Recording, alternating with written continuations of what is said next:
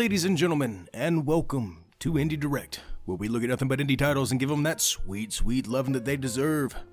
I got a fun one for you. But before we do that, I know you like what we're doing here, so why not leave a like, subscribe, and if there's a game you want us to play, leave a comment down below. Now let's jump into it. Discolored released November 11th and goes for $8. A lonely roadside diner in the middle of the desert. The locals say it's lost all its color, and you're sent to investigate. Discolored is a strange and surreal puzzle adventure, taking place over 2 or so hours in a single desolate location. Your mission: restore the color to this once vibrant world. What caused the colors to disappear? How can they be brought back?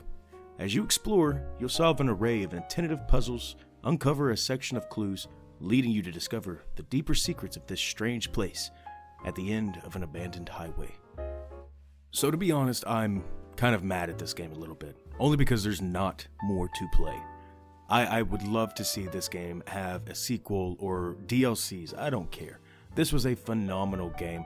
The way that the puzzles were set out, they weren't simple puzzles, they were quite difficult, but the way that you would use gems and insert the color back into the world had a very fresh sense to it. And I know people have done it before, but this one somehow did it different, but I couldn't really put my finger on it.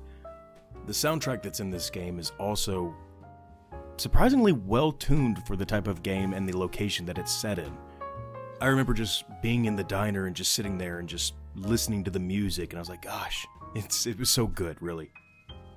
On top of the audio, even the assets that were in the game were, I wouldn't say rudimentary, but they were smooth. They were very nice. They weren't jagged or anything like that. Definitely time was put into either modeling or having somebody model these things, and it was fantastic.